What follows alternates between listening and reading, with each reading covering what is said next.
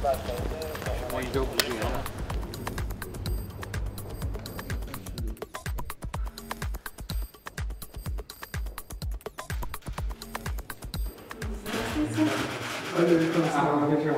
у вас дела? Ну, вы, наверное, уже заметили.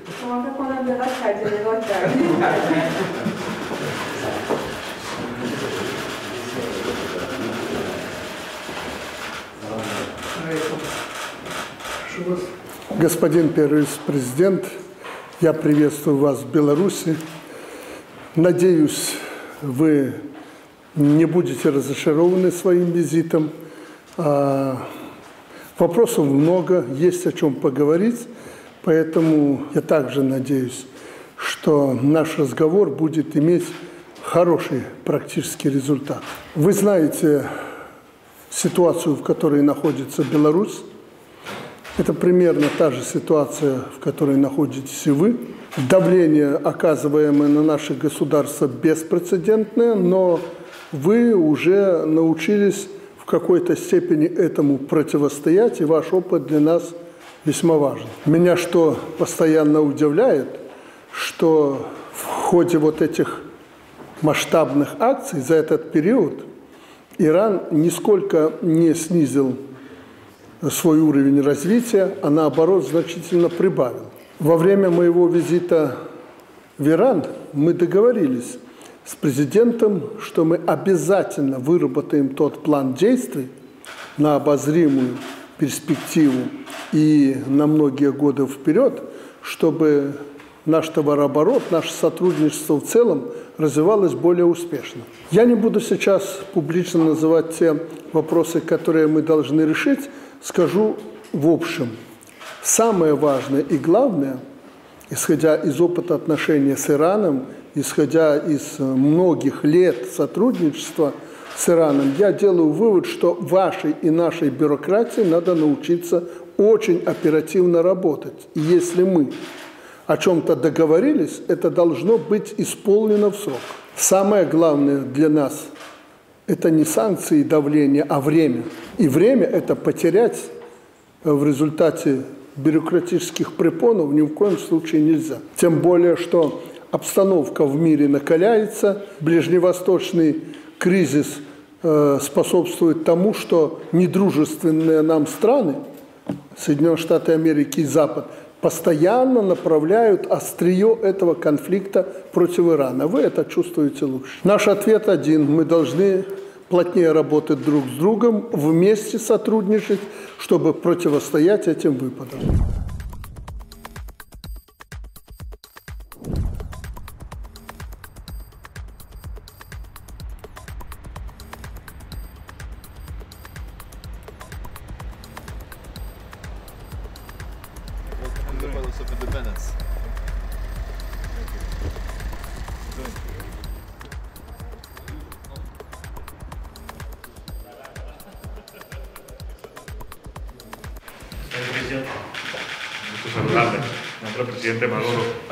Большой привет от президента Мадуро.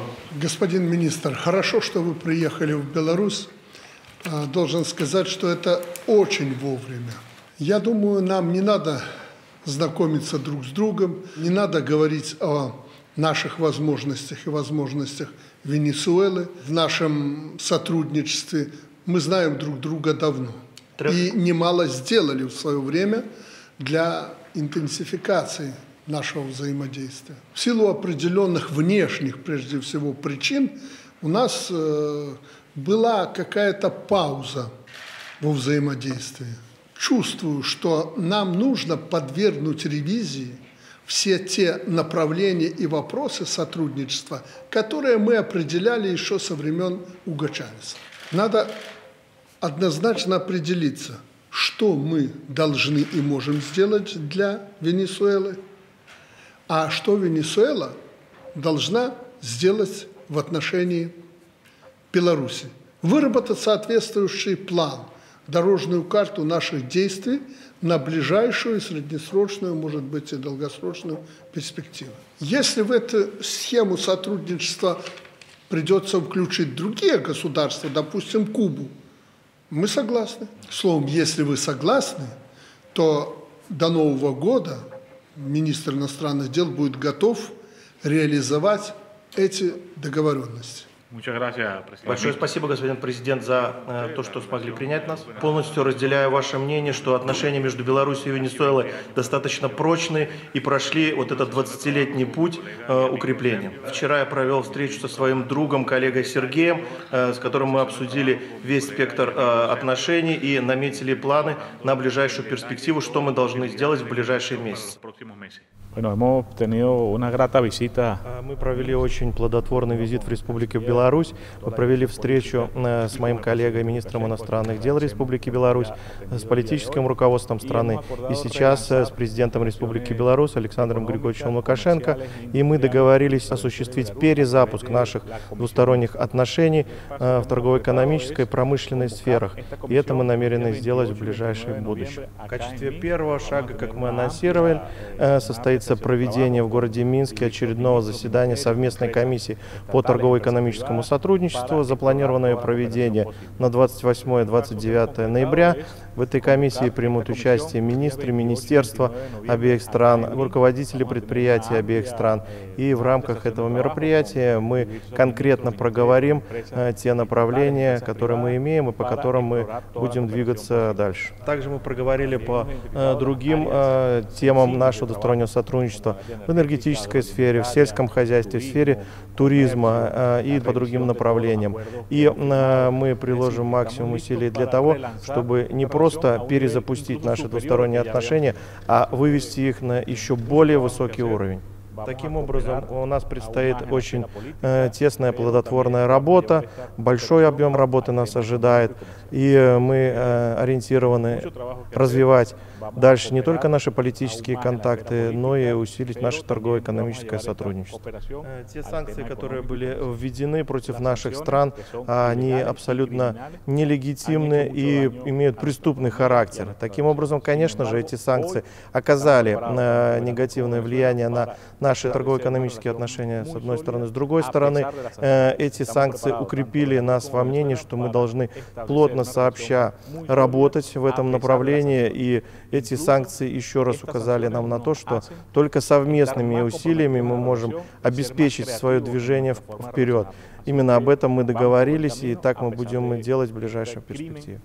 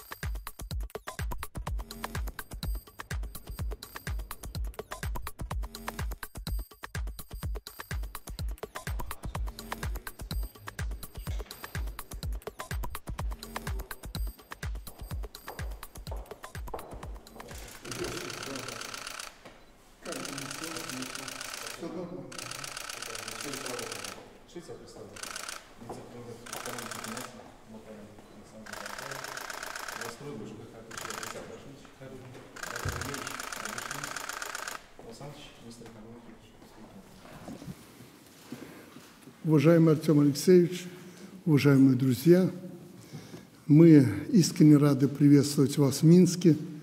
Знаю, что для вас, Артем Алексеевич, это не просто рабочий визит. Впервые ступая на нашу землю в качестве руководителя российского региона, вы прикасаетесь к героической истории своей семьи. Беларусь помнит совершенный в годы Отечественной войны подвиг старшего сержанта Сдунова Василия Федоровича, кстати, героя Советского Союза. Поэтому я искренне приветствую вашу инициативу установить побратимские связи между Червинским районом Минской области, где воевал брат вашего дедушки и его родины, Ачашевским муниципальным районом Мордовии. А наши баталии сегодня продолжаются в полях, на заводах, культурной, информационной сферах, в школах, университетах за нашу правду, наши перспективы развития, наше право быть суверенными, и независимыми. Все это будет, если будем иметь сильную экономику. Это база всего. В прошлом году мы достигли рекордного товарооборота под 90 миллионов долларов, но уже вот по итогам 8 месяцев 2023 года этого заметно превысили этот порог. Темп просто почти 300% или 115 миллионов долларов. Причем это далеко не предел ресурсов для дальнейшего развития, в этом плане у нас достаточно. Традиционно мы активно сотрудничаем в машиностроении, металлургии, химии, нефтехимии, электронике, агропромышленном комплексе. Почти 15% потребностей Беларуси в оптоволокне также обеспечивается из вашего региона. Я особо благодарю вас за оперативно оказанную помощь в поставках для нужд Беларускали и других белорусских предприятий железнодорожных вагонов. Наши субъекты хозяйствования, в свою очередь, экспортируют широкую гамму продукции машино- и станкостроения, деревообработки, химической, легкой промышленности, сельскохозяйственное сырье, продукты питания. Явный пробел в наших отношениях – отсутствие двусторонних производственно-кооперационных проектов. Я внимание своего правительства на это обращал. Они, я думаю, вам уже рассказали об этом. Но именно сейчас наступило самое подходящее время для развития промышленной кооперации. В первую очередь, совместных импортозамещающих производств, перспективных производств. Тем более, как мне докладывают, Мордовия входит в число лидеров в России по доле инновационной продукции в объеме промпроизводства. Инновационные флагманы республики, оптоволокно и фармацевтика, безусловно, представляют для нас большой интерес. Какие вообще у нас возможности вместе развивать эти темы? Над этим нам надо подумать и решить эту проблему. Нам интересен опыт работы недавно созданной у вас свободной экономической зоны. У нас есть такие площадки в каждой области Беларуси. Мы могли бы участвовать в создании совместных предприятий микроэлектроники. Соответствующие компетенции в Беларуси сохранили еще со времен СССР и сегодня успешно развиваются. Кроме того, нашим специалистам было бы интересно ознакомиться и поучаствовать в создании в Мордовии федерального биотехнологического центра. Мы имеем опыт работы в этой сфере и планируем развернуть в Беларуси на базе сегодняшней белорусской национальной биотехнологической компании целый биотехнологический кластер. Да и с учетом пандемии во всем мире тема лекарственной безопасности приобрела особое значение, которое будет только возрастать. Это одна из инвестиций в будущее не только наших стран, но и всего мира. Вы также, наверное, в курсе, что мы сейчас активно работаем с российскими партнерами над концепцией создания самолета для региональных перевозок. Возможно, с учетом вашего производственного потенциала мы могли бы найти точки соприкосновения и по данному вопросу. Заинтересованные в сотрудничестве с компанией «Русхиммаш» по развитию литейного производства, выпуску оборудования для химической промышленности. Готовы поделиться опытом технологиями использования вторичных ресурсов, включая синтетическое РДФ топливо для получения тепловой энергии. Тема непростая, но очень перспективная. Приветствуем вашу инициативу по созданию многофункционального центра по реализации и техническому сопровождению техники белорусского производства. Считаю весьма полезным обмен опытом в области органического земледелия, современных агротехнологий и переработки сельхозпродукции, селекционной работы и племенного дела. Мы также могли бы расширять сотрудничество по поставкам сельхозпродукции и продовольствия. Уверен, можно найти новые возможности для работы в области строительства, жилищно-коммунального хозяйства. В этих сферах у нас с вами, к сожалению, пока не паханое поле. И надо с чего-то начинать. Убежден, что пришло время также активно развивать взаимодействие по всему спектру гуманитарного сотрудничества. Наука, образование, культура, искусство, побратимские связи, спорт, туризм.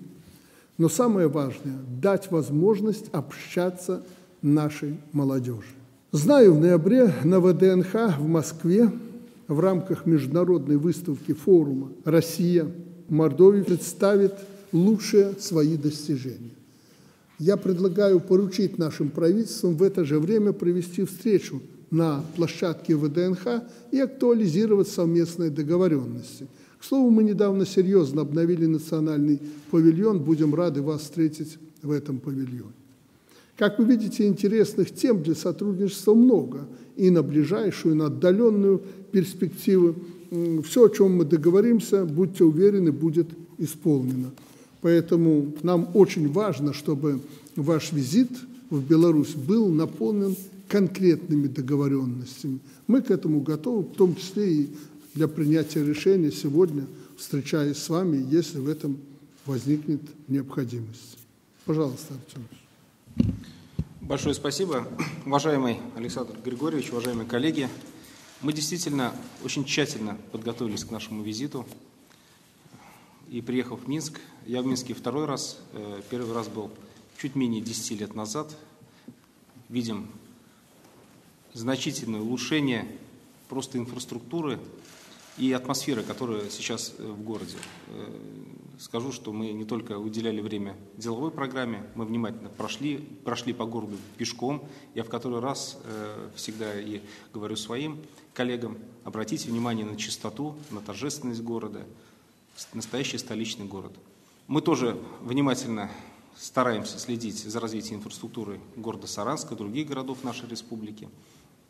Мы стараемся развивать кадры, привлекать кадры и делать упор, конечно, на высокотехнологическое производство, потому что Мордовия не имеет богатых минеральных ресурсов, но наша сила несколько в другом. И вы заметили, что действительно мы движемся в части развития высокотехнологичной продукции, фармацевтики, оптоволокна. Это то, что мы имеем явное преимущество на пространстве не только России, но и стран СНГ и Евразес. Я еще раз хочу вас поблагодарить за ваше время и за внимание к нашей делегации. Мы предметно переосмыслили наши взаимоотношения в торгово-экономической сфере, посмотрели наши резервы, и на уровне директоров именно, главных инженеров и конструкторов наших предприятий мы стали ближе общаться с предприятиями Республики Беларусь. У нас очень много совместных проектов. И сегодня мы говорили не то, что у нас рост пошел, это позитивная динамика. Мы говорили о резервах этого роста, что мы еще не сделали. В частности, вот я обратился к Александру Григорьевичу, к правительству, с тем, что мы, как единственные производители оптоволокна на территории Евразес, конечно, хотели бы, чтобы в Республике Беларусь тоже использовалось оптоволокно. Не частично, а в таком более широком масштабе. И это сделать возможно, и это вопрос нашей общей экономической безопасности нашего союзного государства. Вот, потому что это стратегический ресурс. Второй вопрос, и тоже резерв роста, это сотрудничество в области фармацевтики. Мы одни из крупнейших производителей субстанций для антибиотиков, и это у нас биотехнологическое направление, это не просто производство лекарств, это серьезнейшие научные исследования. Аналогичный центр формируется в Республике Беларусь. Почему бы не поработать вместе? Почему бы не вместе не работать над расширением нашего рынка? Следующее направление – это кооперационные связи. На это тоже было обращено внимание. У нас проектов много, но они партнерские. У нас около 60 предприятий работает с Республикой Беларусь, а кооперационных связей мало, то есть совместных проектов, когда мы вместе завоевываем рынок. А в свое время, допустим, у нас Минский автозавод размещал, и мы использовали шасси и делали сборочное производство, которое вместе потом продавали и получали экономическую выгоду. Мы хотим вернуться к этому вопросу. Вчера посещали и МАЗ, вчера и МТЗ посещали, и принципиально с ними об этом поговорили, потому что автокомпонентная база в Мордовии очень сильная. Мы работаем и с КАМАЗом, и с другими предприятиями. Почему бы не поработать совместно над тем, чтобы расширить рынки наших продаж, тем более по эксклюзивным направлениям. Ну и, конечно, затронули вопросы возможного появления рейса. Я думаю, что сейчас это уже реальность, потому что Саранский аэропорт скоро станет международным. Один из первых рейсов должен полететь сюда. Сам бизнес уже подсказывает и дает спрос на авиаперемещение, а у нас еще плюс культурные связи, плюс туризм. Собственные авиасообщения не должны опаздывать за этим деловым сотрудничеством.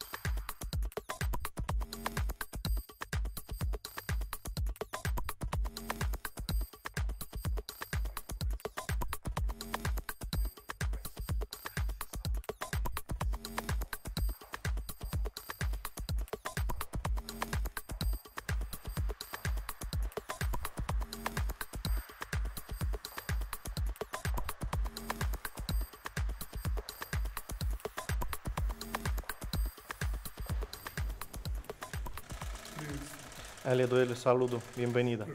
Por favor.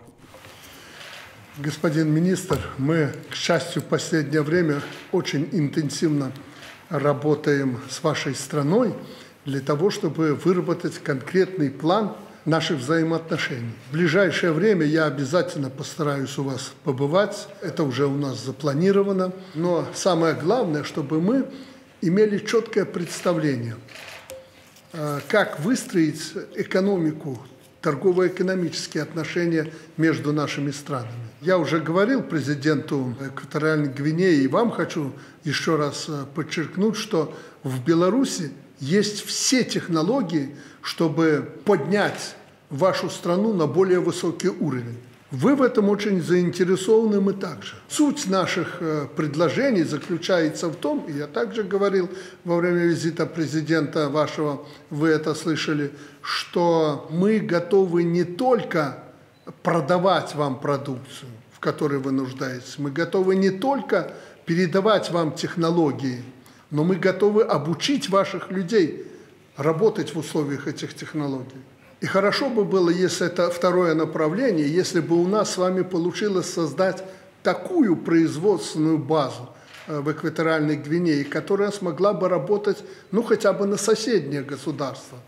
Поэтому я хотел бы, чтобы ваш визит в Беларусь нынешний был самым главным этапом в подготовке нашей встречи с вашим президентом в Экваториальной Гвинее.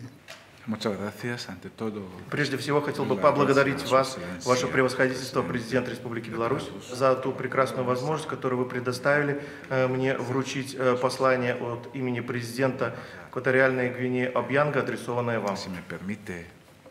Если вы позволите, я хотел бы вручить послание.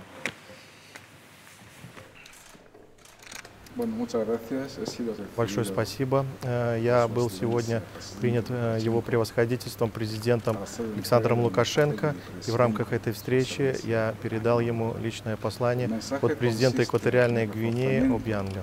В этом послании содержатся слова по укреплению и дальнейшему развитию отношений дружбы и сотрудничества между Экваториальной Гвинеей и Республикой Беларусь. Также в этом послании президент Экваториальной Гвинеи Обьянг Гемамбасого приглашает президента Республики Беларусь Александра Лукашенко посетить с визитом нашу страну. В рамках нашей встречи мы обсудили вопросы двустороннего сотрудничества, которые находятся в нашей повестке, а также обсудили результаты проведения совместной комиссии по торгово-экономическому сотрудничеству, которую сегодня вместе с моим коллегой, моим братом, министром Сергеем Олейником, мы официально завершили первое заседание.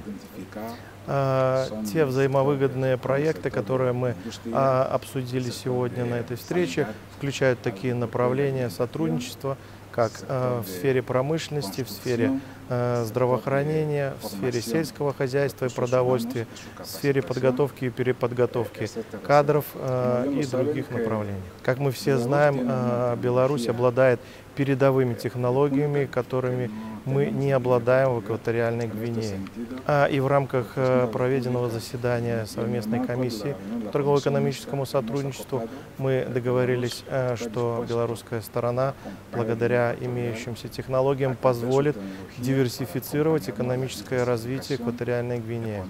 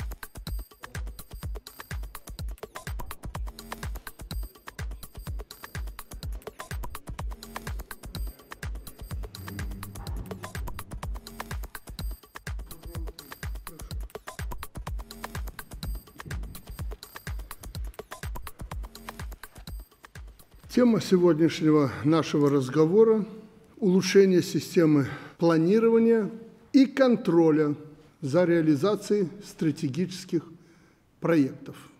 Поясняю, что я имел в виду, когда правительству и должностным лицам было поручено проработать этот вопрос. Стратегические проекты, если говорить о Беларуси, это будущее нашей страны. Без будущего не может существовать ни один человек, ни одна система, ни одно государство. Как обстоят дела в Беларуси? Не совсем хорошо. Почему мы обращаемся к этому вопросу сегодня? У нас даже если разумно выработаны проекты стратегического характера, то они не всегда реализуются.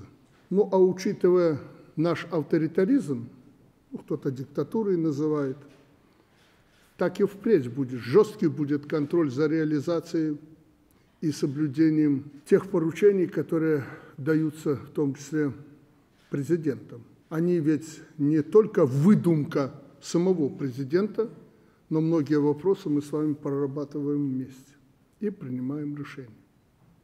В том числе конкретно, на конкретных местах, где будут реализовываться эти стратегические проекты. Значит, президент в основном формализует то или иное решение, и оно доводится к исполнению всех в стране, всех, даже тех, кто там не прописан в решении президента, в распоряжении, указе и так далее. Такова система, это не нарушение законов наших и Конституции, такова система власти и управления в Беларуси. Поэтому не всегда, приняв решение, мы его реализуем. Реализуем не вовремя, это уже норма. Но меня больше всего в последнее время, я уже об этом где-то говорил, волнует то, что наше правительство вместо того, чтобы конкретным делом порой, не всегда заниматься, оно начинает врать и дезинформировать президента для того, чтобы показать себя в лучшем свете.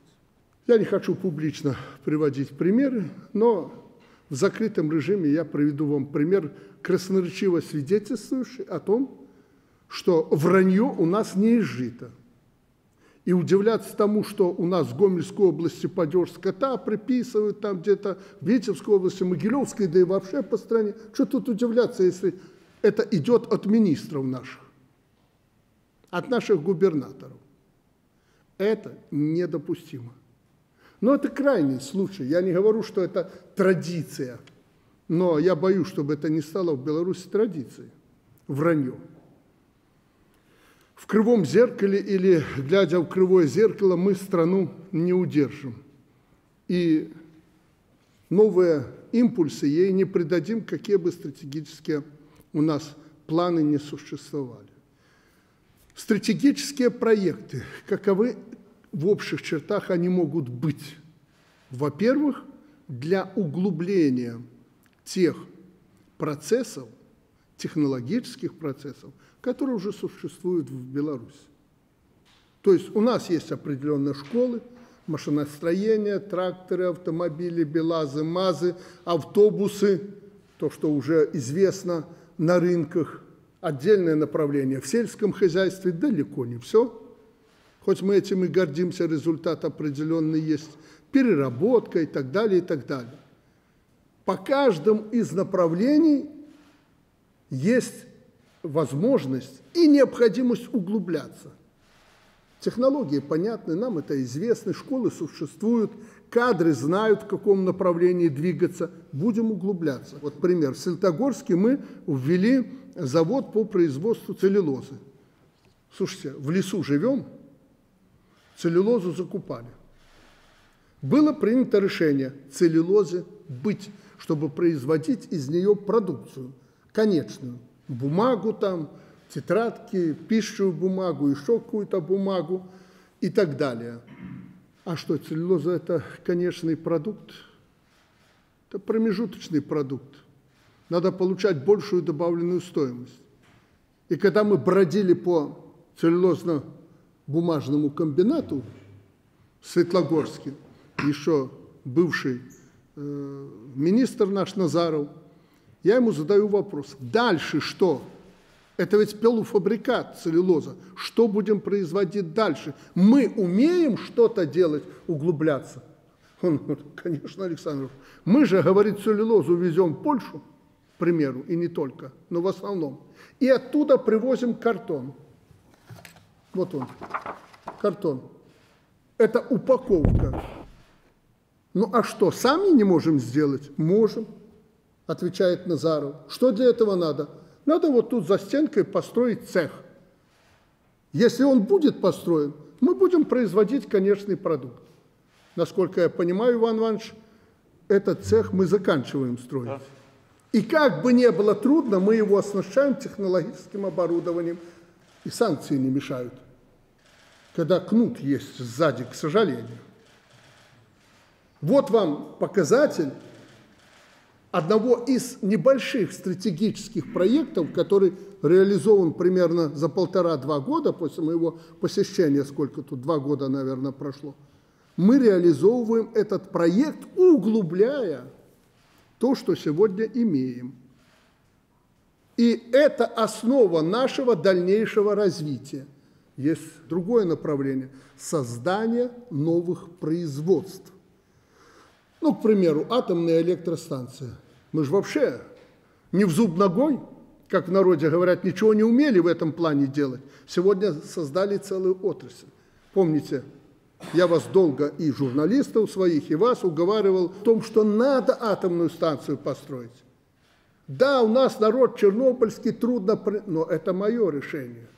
Я пойду и приму это решение. Надо ее построить.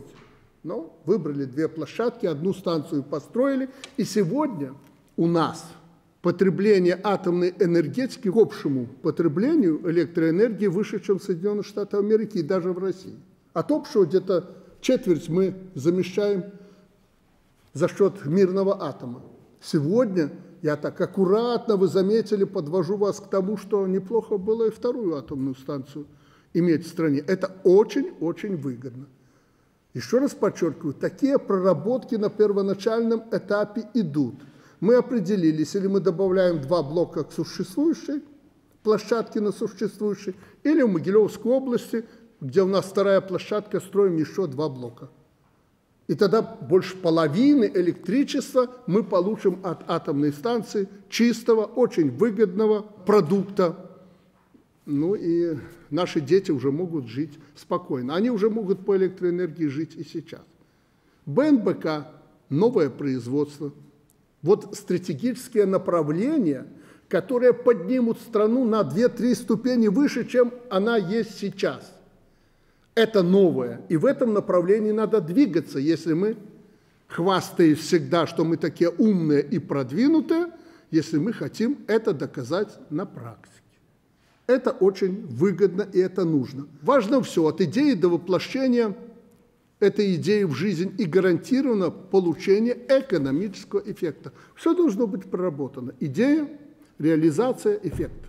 Но до того, как реализовывать, надо точно определить окупаемость этого проекта и какой эффект мы от него получим. Шоковая перенастройка в мировых политических, экономических, финансовых отношениях побуждает каждую страну думать не только о защитных и компенсирующих мерах. Надо просчитывать стратегические перспективы развития национальной экономики, а значит и государства, то есть смотреть в будущее. Я только что вам популярно об этом рассказал. За 30 лет нами сформирована целая сеть исследовательских институтов.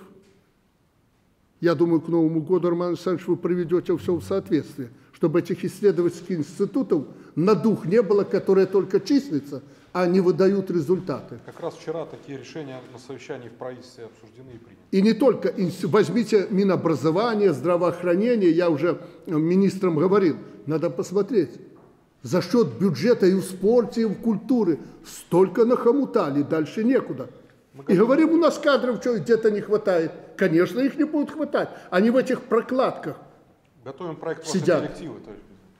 Работает комитет по науке, технологиям, трудится Академия наук, зимой Академию наук. Надо подвергнуть серьезнейшему анализу. Дай Бог, чтобы было так, как нам руководитель Академии наук докладывает, они сегодня делают все, от беспилотников до изделий из сухого молока, которые продают в Китай. Делают все. Посмотрим, так ли это. Я имею в виду электромобили и так далее и тому подобное. Исследуют, анализируют, составляют прогнозы научно-технического прогресса на десятилетия вперед, даже когда нас не будет. Публикуют статьи в специализированных журналах. Все это надо. Но надо признать, что реальный сектор экономики массово использовать труды ученых почему-то не стремится. Я знаю почему. Болтаете, врете, а делать не хотите. До производства доходят не все новые разработки, да и по-настоящему крупных прорывных проектов за это время создано не так много. Ну, что мы хвастаемся атомной станцией и БНБК? Извините за нескромность, это было мое решение, договоренность с лидерами государств. Вот и все. И вся ваша наука.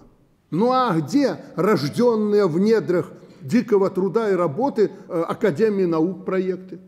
Где они?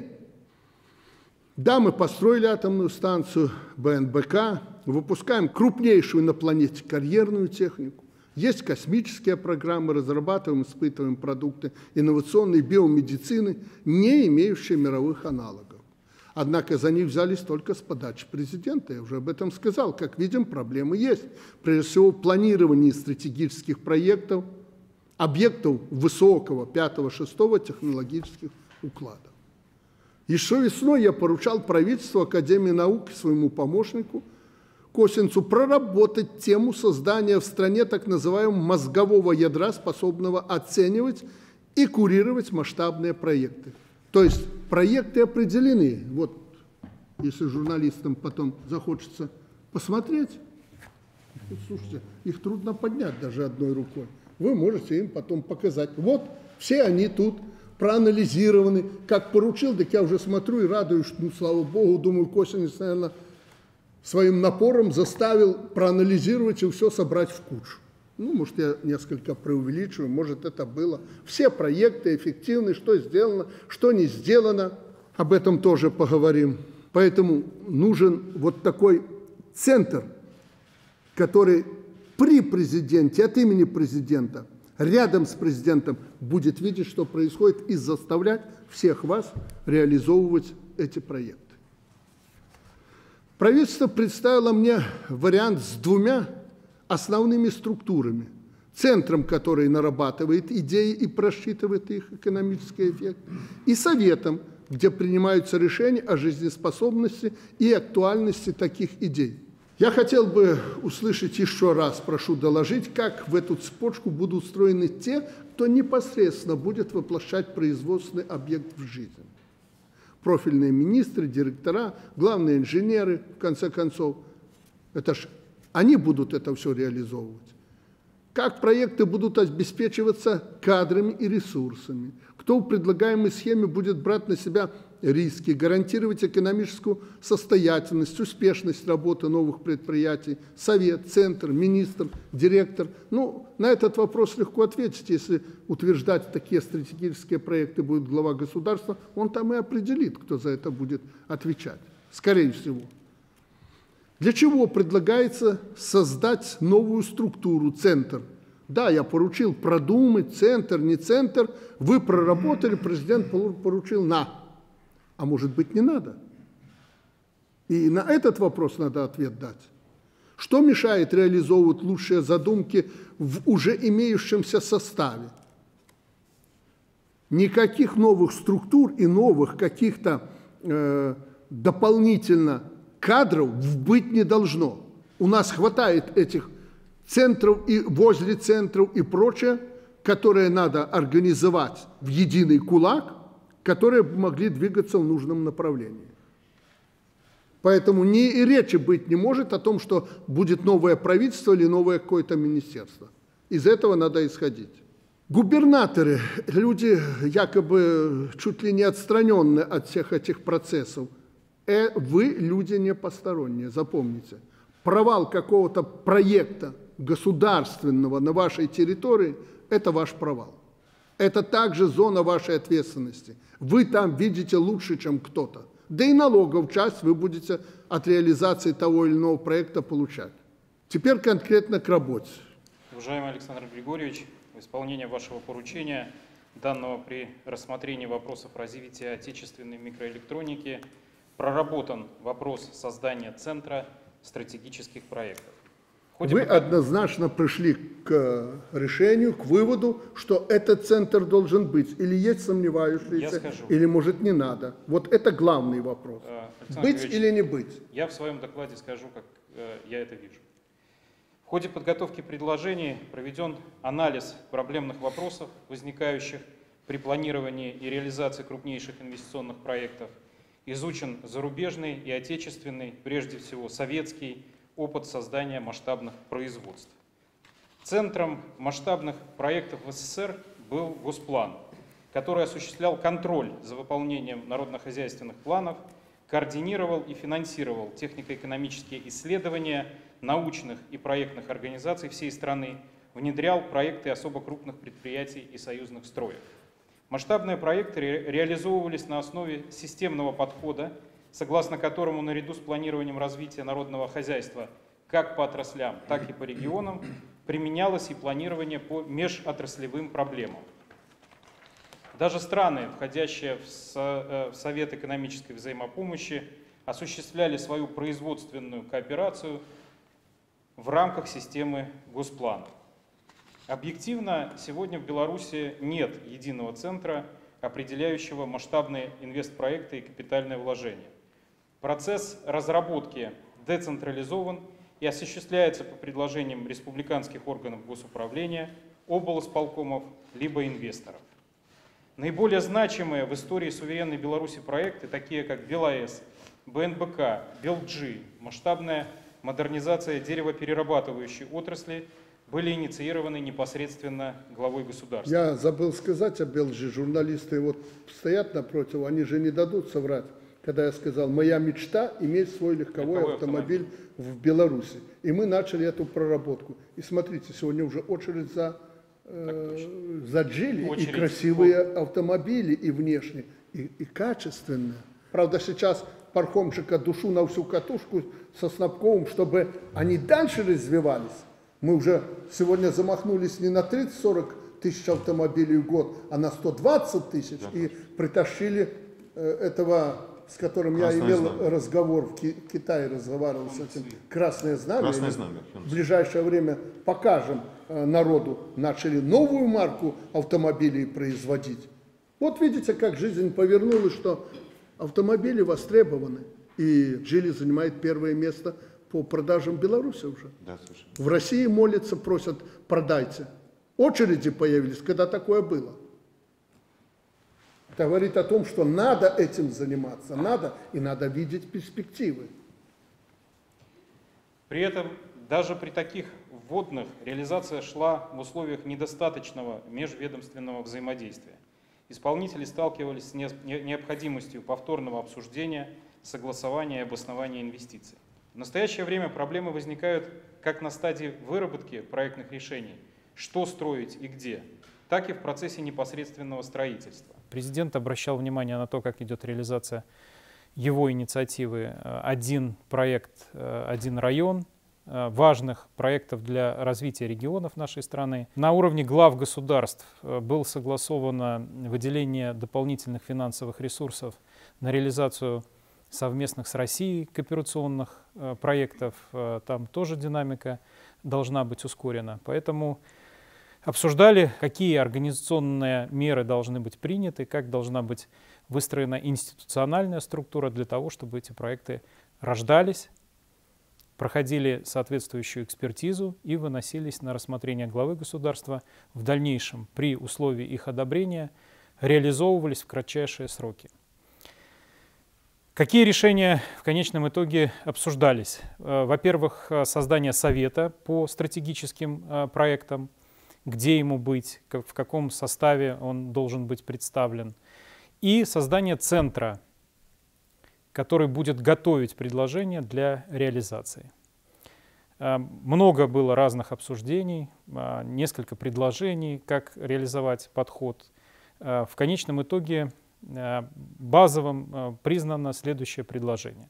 Создание совета по масштабным, по стратегическим инвестпроектам при президенте Республики Беларусь. Это будет мощный интеллектуальный институт, встроенный в систему государственного управления, который будет анализировать и предлагать президенту такие стратегические проекты, заслуживающие реализации и обоснованные с точки зрения масштабных экономических эффектов в рамках всей страны. Что касается центра, то сегодня необходимо придать дополнительные импульсы Министерству экономики, внести предложение, как организовать работу в рамках Министерства экономики, чтобы проекты, которые разрабатывают наши ученые, которые предлагают предприятия, инвесторы, проходили соответствующую научно-техническую экспертизу, и впоследствии Министерство экономики проводило технико-экономическую экспертизу, обоснование готовило к таким технологическим проектам, смотрело, насколько они окупаемы, насколько они, какие эффекты достигаются для экономики всей страны за счет реализации этих проектов. И впоследствии эти проекты начинали реализовываться. Совет будет в том числе и сопровождать реализацию этих проектов, в том числе с привлечением всех государственных органов, в которых есть компетенции, и контролировать ход выполнения.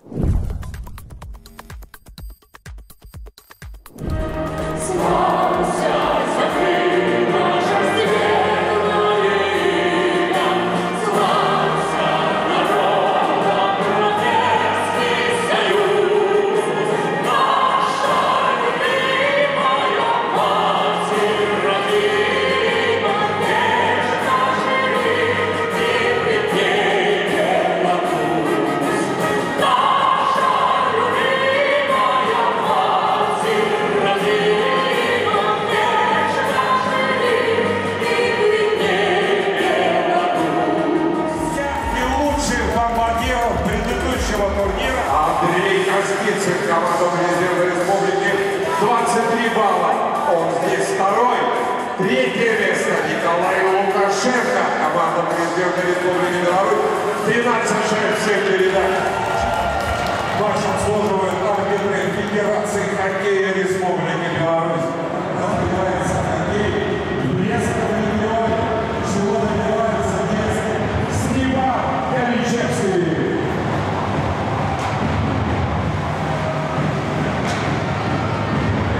Голкипер команды Брестской области номер 1 Вадим Бойко. И, друзья, дорогие болельщики,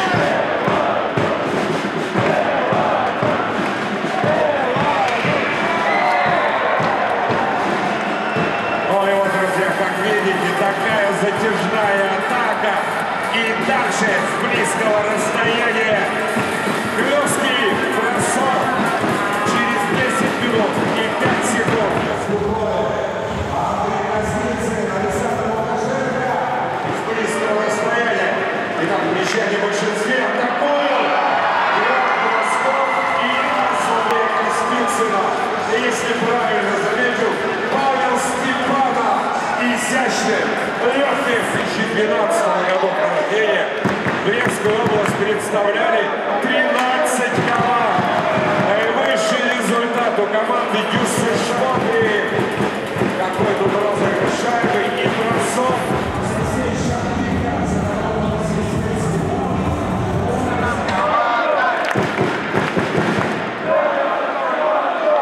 Еще одна стремительная контратака и бросок Андрея Костицына. Смотрите, какой эпизод. Казалось, вратарь реагирует, но буквально прошивает, как говорят комментаторы, голкипера 46-й номер.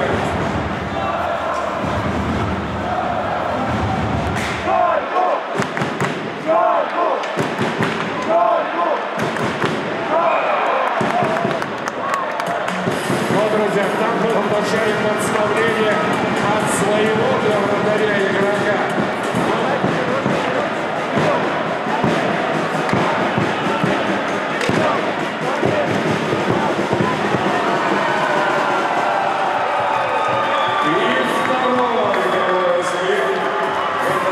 Беларуси